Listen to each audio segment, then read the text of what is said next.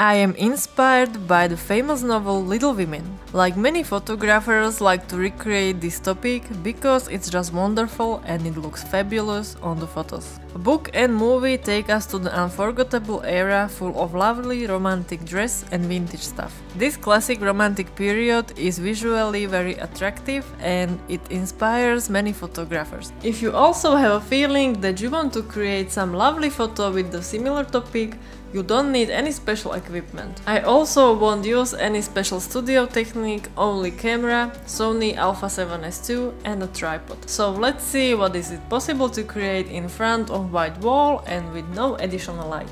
You may wonder, but for this type of photoshoot I always use white wall. Everything in front of this wall contrasts well. And because these photographs focus on the portraits or on the details, no colored or special photo background is needed. But if you have some, it's just an advantage.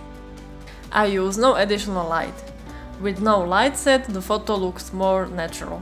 So as you can see, no photo background, no light, and you can make nice photos. However, in the room is one big window which is situated on the right side of the photo set. What makes photo looks from old era is dress. You just can't take photoshoot with no outfit preparation.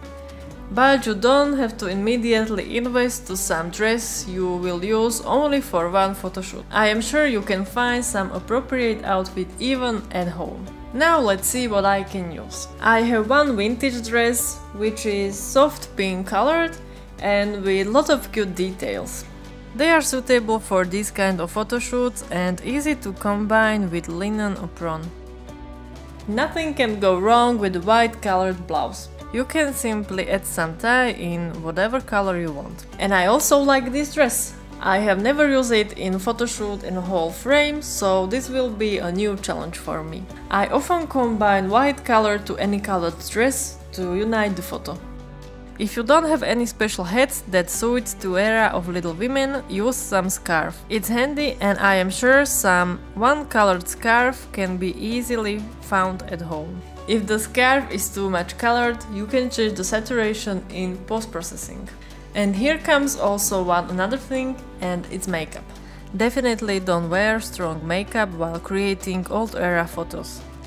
In fact, I don't use any makeup in these kind of photoshoots. No makeup for face and also no eyeshadows. If you really need to cover your imperfections to feel comfortable, use just light cream and for the lips really soft lipstick. While creating this style of photography, I think of some raw materials. I am sure that the movie has a strong connection with home.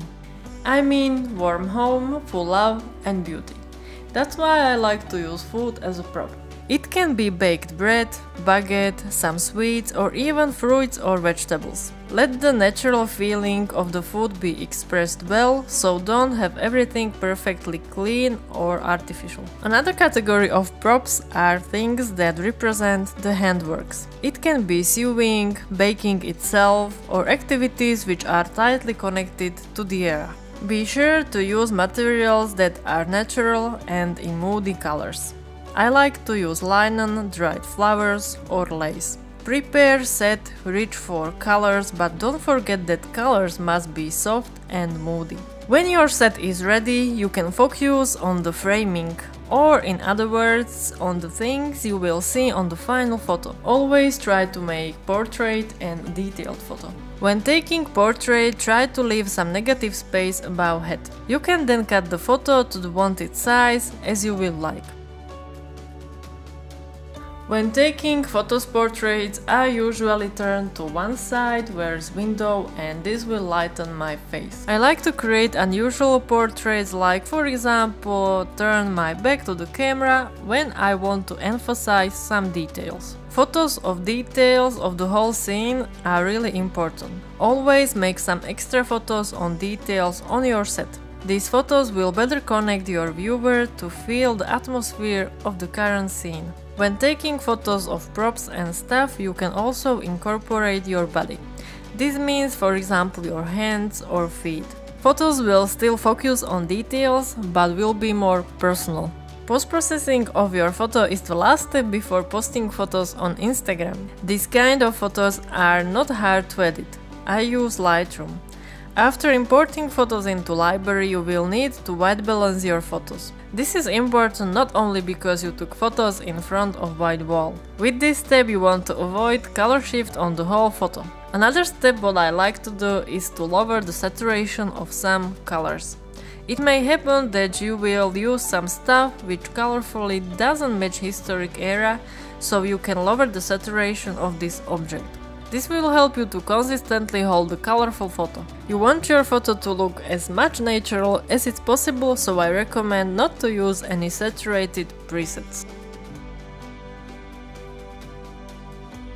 I hope you like these tips and that they were somehow helpful for you. You can see that even with no light and no photo background, you can create beautiful photos. I wish you good luck while creating your mini projects and have some fun!